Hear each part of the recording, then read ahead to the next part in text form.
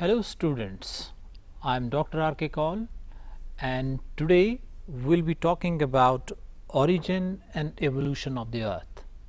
Now in this we will be talking about the early theories which are there about the origin of the earth, the new version, what is now considered most widely as the reasons or the theory for the origin of the earth. We will be also talking about the Big Bang theory, and we will be also talking about our own solar system and the evolution of the earth. Now so far as the origin of the earth is concerned, the earliest theories which have been considered about the origin of the earth is the Nebula Hypothesis. This hypothesis was postulated by Immanuel Kant, and was later revised by Laplace in 1796. This hypothesis considers the planets were formed out of a nebula, a cloud of materials associated with a youthful sun which was slowly rotating, and later on Chamberlain and Molten also considered that a wandering star approached the sun, and as a result a cigar shaped extension of the material was separated from the surface. As the passing star moved away, the material separated from the solar surface and continued to revolve around the sun, and it slowly condensed into planets. The modern theories about the origin of the earth are most convincing. Among them is the Big Bang theory, and it is also known as the expanding universe hypothesis. In the Big Bang theory, the three main stages which are considered in the evolution of the universe as such, because this theory is by far not only concentrating upon the origin of the earth, it is in fact addressing to the whole concern of the origin and evolution of the universe as such. It considers that all matter forming the universe was initially forming a tiny ball, a singular atom with an unimaginably small volume, infinite temperature and of infinite density. Within 300,000 years from the Big Bang, temperature dropped to almost 4,500 Kelvin and gave rise to atomic matter. The universe became transparent. Now these stages in the Big Bang theory talk about the formation of the universe as a whole, and they don't give any specific example of only the formation of the earth as such. This also talks about the formation of the star, that is the formation of the present remnant, that is the sun itself. The distribution of matter and energy was not even in the early universe. Let us have a look at what was the stages in the formation of the planets. In the first stage, stars are localized lumps of gas with a nebula.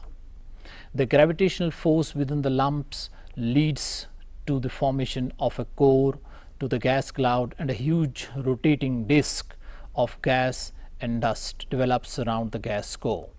In the next stage, the gas cloud starts getting condensed and the matter around the core develops into small rounded objects. These small rounded objects, by the process of cohesion, and develop into what's called as planetesimals. Larger bodies start forming by collision, and gravitational attraction causes the materials to stick together. And in the final stage, these large number of small planetesimals accreate to form a fewer larger bodies in the form of planets. Now let us have a look at the formation of the solar system. The nebula from which our solar system is supposed to have been formed started its collapse and co-formation sometime 5 to 5.6 billion years ago, and the planets were formed about 4.6 billion years ago. When we talk about our solar system, what it consists of, it consists of the sun, the star about which we talked about just now, the 8 planets, almost 63 moons, millions of small bodies like asteroids and comets, and huge quantity of dust, grains and gases. And when we talk about planets which were formed about some 4.6 billion years ago. Now have a look at this geological time scale with respect to formation of different aspects in the universe. When we talk about the origin of the stars, it happened from 13,700 million years to 5,000 million years. Origin of the sun is itself 5,000 million years. Now then thereafter we can also talk about formation of the atmosphere enriched in carbon dioxide, the oceans and continents 3,800 to 4,800 million years ago.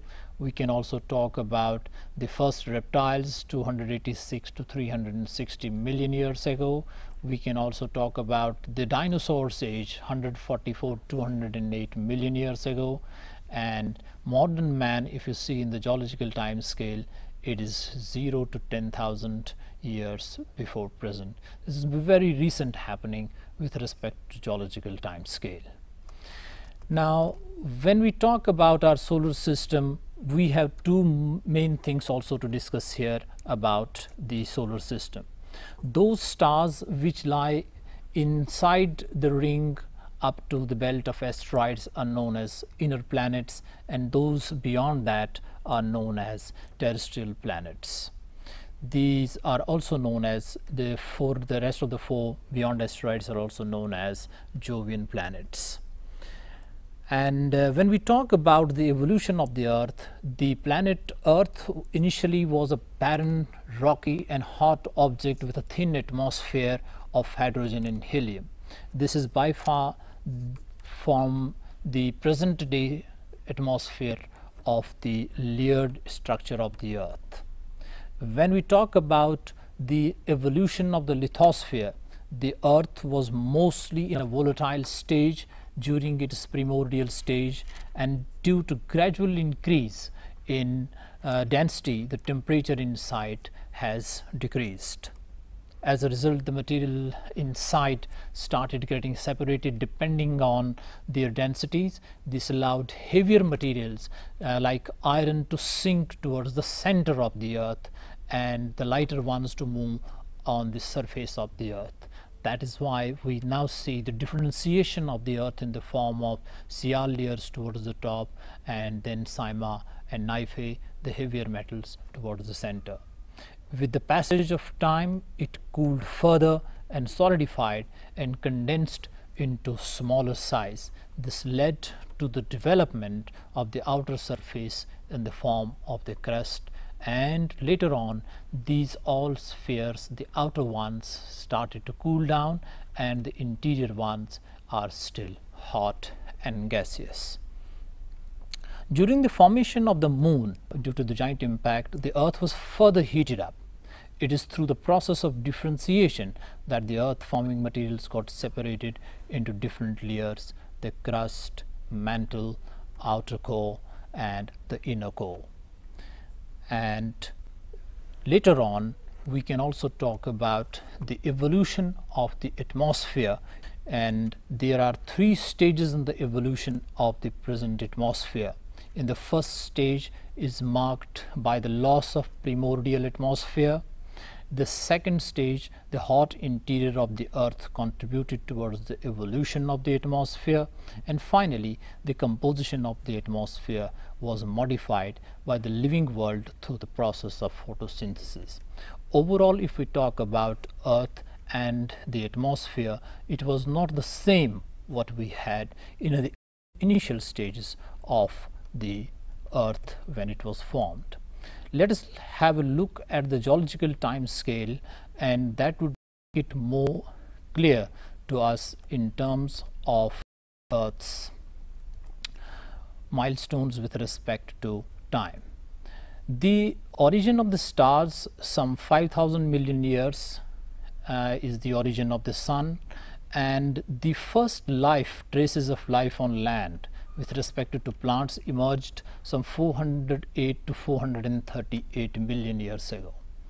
The frogs and turtles, they are supposed to be having there before present 2008 to 245 million years ago, and the extinction of dinosaurs 65 to 144 million ago, and the small mammals, rats and mice, some 57 to 65 million years ago before present, 37 to 58 million rabbits and here, and early human ancestors are supposed to be having their 2 to 5 million years before present, and Homo sapiens 10,000 to 2 million years before present. Now this gives us a broad time scale on how we basically classify life with respect to the origin on the earth. Let me sum up what we all talked about today. We talked about different theories about the origin of the earth.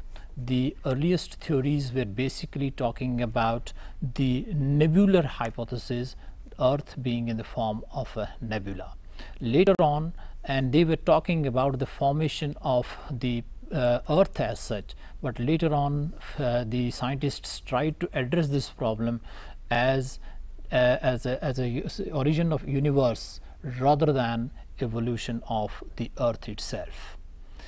The star formation is one of the important aspects when we consider the Big Bang theory, and there are 3 stages with respect to the formation of the Big Bang theory.